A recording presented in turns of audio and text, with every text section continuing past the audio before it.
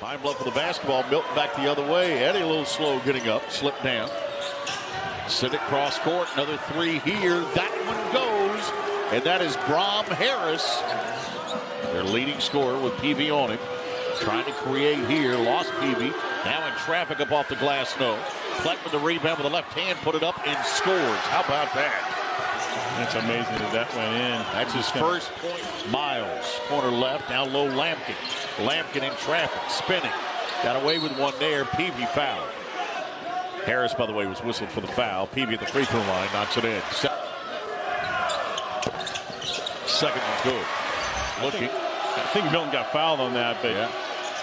Pleth fires this one up. No good, and again, more contact. Frogs back the other way. Miles for the lead. Needed that. Now I got to get a stop here for the Frogs, taking the lead. 50 seconds to go. Reset the floor. Trying to get Milton one-on-one. Matched up on Lampkin again. He picks it up. They want it in Doss's hands. Their leading scorer steps around. Peavy missed the jumper. And the shot clock expires.